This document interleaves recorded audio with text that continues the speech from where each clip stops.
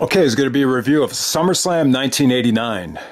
Yeah, definitely a good choice. This is a very underrated SummerSlam.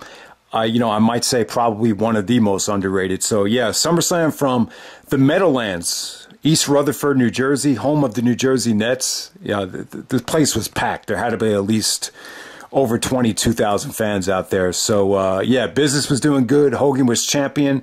I would definitely say, 1989, you could argue that this was Hogan's best year, financially and, just in terms of, fan support. So first match of the night. And keep in mind, we're coming right off of the WCW Great American Bash 1989. So you got to wonder, maybe that had a lot of impact for this show. We got the Hart Foundation taking on the Brainbusters. Hell of a match right here. This might be like one of the best SummerSlam openers ever. Just had they got about like 17 minutes out there. Just, Brainbusters, just stuff that you normally would not notice from a fundamental standpoint. Just very well done here. I thought Brett looked awesome. You had hot tags to Brett. You had Brett actually doing a double arm drag to Arn Anderson. Just the way Tully Blanchard was, kind of using the mat to get to the tag. Arn Anderson actually saw some of the telegraphs that the Hart Foundation were doing to avoid some of the combination moves. It was just very well done. Just an awesome way to start off the show. Definitely a 4-star match. Just, probably like the hidden gem of the early stages of SummerSlam will be this Hart Foundation vs. Brainbuster match. And yeah, this show had a lot of, it's funny that we're coming off of that great WCW pay-per-view because you got the Brainbusters in this match, then you got Dusty Rhodes in the next match. So here we go. We got Dusty actually taking on Honky Tonk, man. The match was a lot of fun. I know Dusty wasn't used, exactly as well as a lot of his fans would have liked him to be used in the WWF. But man, the fans really got behind him. I thought him and Honky had a lot of chemistry here. They just made for a great combination. Jimmy Hart actually accidentally hits Honky Tonk with the guitar. Dusty wins the match. The crowd explodes. Just a really fun second match of the night right there with Dusty and Honky Tonk. And from there, we got Mr. Perfect. I believe this is Curt Hennig's WWE pay-per-view debut. Taking on the Red Rooster. That's not a wolf, that's a rooster. Now remember that Denzel line from Training Day when Ethan Hawke's trying to, mimic the wolf. Yeah, this was really good stuff, man. I thought, you know what this was? This was just a great showcase for Mr. Perfect. He was able to kind of antagonize the Rooster with some of, the Rooster's goofy mannerisms.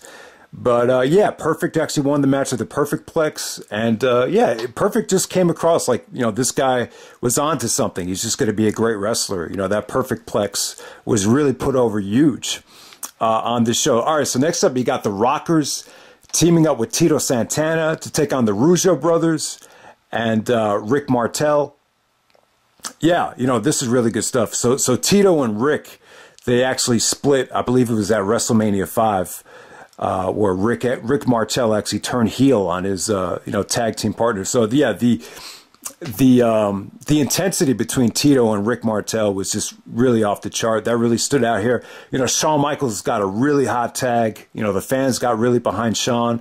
And, you almost forget about the Rogeaus brothers, man. They came out with that really, cheesy 80s theme music, but it was actually kind of funny, though. But yeah, the Rogeaus brothers, like, even my dad was telling me that he remembered watching those guys and how innovative they were for that time. And, all the guys that they trained up in Montreal, I believe Kevin Steen actually trained with them. So, yeah, they look good here. They play good heels here. And, yeah, the hot tags here are just insane. But, ultimately, Rick Martel actually got a cheap shot, I believe, on Marty Jannetty to get the pinfall there. But yeah, while this lasted, this was just a lot of fun. This was definitely the better 6-man tag on the show. All right, so next up, you got Ravishing Rick Rude defending the Intercontinental Championship against the Ultimate Warrior. This was awesome stuff. This is the best Rude Warrior match. They also had a match the next year at SummerSlam in 1990, which was a steel cage match for Warrior's WWF title. And yeah, and this was even better than WrestleMania 5. Warrior just got in much better shape. This got a lot of time. I hate to say it, but you know, at that time, you could argue this is a top 10 WWF match of all time, or at least like from the late 80s. I think it's that good. You know, Rude just, just like we were talking about at SummerSlam with Warrior and Savage at SummerSlam 92. I think Rude, you could kind of put him in the same category as Savage, that, you know, Warrior was just in great hands when he was working with guys like Rick Rude and Randy Savage. They just knew how to sell for Warrior. They knew how to structure the match. And, yeah, the match was just athletic. It was, you know, you really had some really, for that time, you had some monumental near falls. Like Rude was hitting, you know, pile driver after pile driver, and Warrior was kicking out, and fans were just shocked by it. And then you had the, you know, the crazy surprise appearance by Roddy Piper, who distracted Rude. So Rude's like up on the top turnbuckle yelling at Piper. Warrior gives, you know, Rude like a Chris Benoit-like German suplex.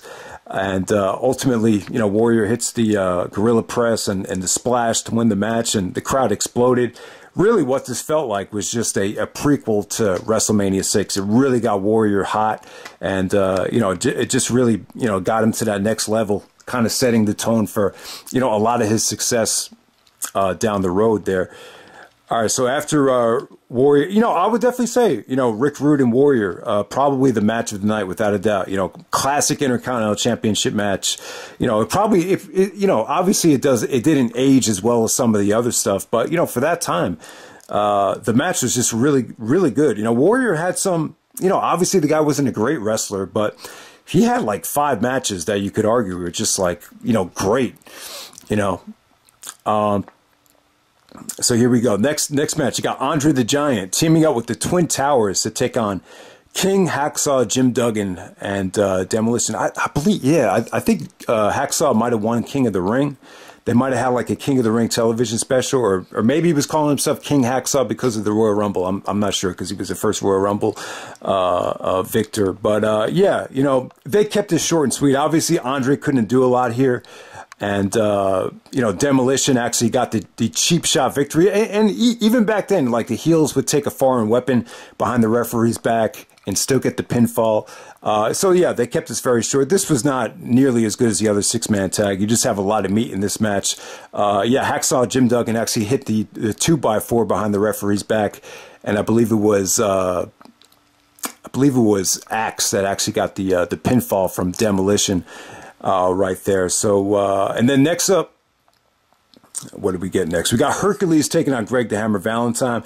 Yeah, this was kind of crappy. You had Ronnie Garvin being like a special guest ring announcer. He was really kind of making fun of, you know, Greg the Hammer Valentine throughout the whole thing. But yeah, I just didn't think these two clicked. You know, Greg actually won with the foot on the rope, but then, you know, Garvin was actually saying that the real winner, in my opinion, is Hercules. So it was just corny. It was cheesy. Definitely the worst thing on the night. You know, $1 Million Man cut a great promo with Virgil on Jimmy Superfly Snuka. So Ted DiBiase wrestles Jimmy Snuka. This was okay. You know, it was a little bit botchy. You know, DiBiase did some overselling for Snuka, but it really felt like Snuka was really, you know, putting over a lot of heels back then. You know, even going into 91, you know, he put over The Undertaker at Undertaker's first WrestleMania. Here he puts over DiBiase. So, you know, Snuka was kind of getting up there in age at the time, but, you know, he's still a legend. But, you know, you almost forget, even as a kid, like, you know, the Snuka was kind of being used just to put over other talents. Like, he never really got any big victories, you know, when you look at the late 80s, early 90s. And, yeah, Hogan's promo with Brutus Beefcake with Mean Gene. You know, Hogan still had the eye of the tiger back then, man. It was just a great promo there. The Sherry promo where she's kind of looking into a crystal ball with Macho and Zeus came off really good. Yeah, Sherry looked evil. Her makeup looked really, you know, very 80s-like in a good way. And, yeah, so you got Macho Man Randy Savage actually teaming up with Zeus to take on Hulk Hogan and Brutus the Barber Beefcake. Yeah, you know, I thought this was a, you know, a really fun main event. You know, it was a good way to promote No Holds Barred. You know, Zeus Tiny Lister Jr. Was in that movie with Hogan, and you know, obviously a lot of Zeus's association with SummerSlam was to promote the movie. But I'll tell you what, though, man, Zeus had a great look. You know, I almost forget. You know, this is This is Debo from Friday. You know, Friday is, you know, obviously if you grew up in the 90s, if you're a rap fan, hip hop fan, you know, Ice Cube, first movie as a director, you know, that movie is a classic. And Zeus, you know, Debo is like one of the best villains ever. He's just this like neighborhood bully, just kind of like stealing, you know, jewelry and you know, robbing people, you know, in the middle of the hood. It's just a great movie. And by the way, that Debo character, he should have made my top 10 villains of all time. But yeah, Zeus had a great look, man. You know, they really didn't have him do a lot, just a lot of no selling, just kind of like a lot of Mongolian chops and just kind of just, you know, holding Hogan by the throat.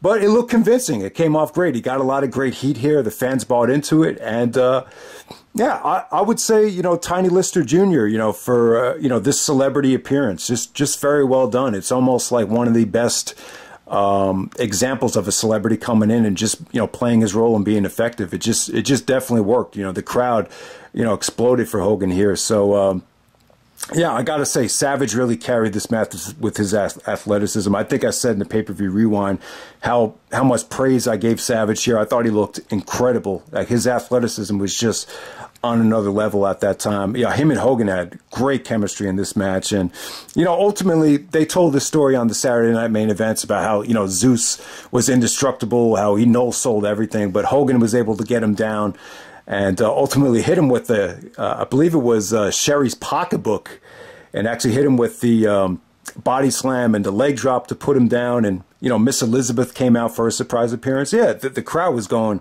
apeshit. This is just, in terms of crowd reaction, it just worked. It screamed, you know, cheesy 80s, but at the same time, it was financially successful. Tons of people there. I'm sure this got a great pay-per-view buy rate.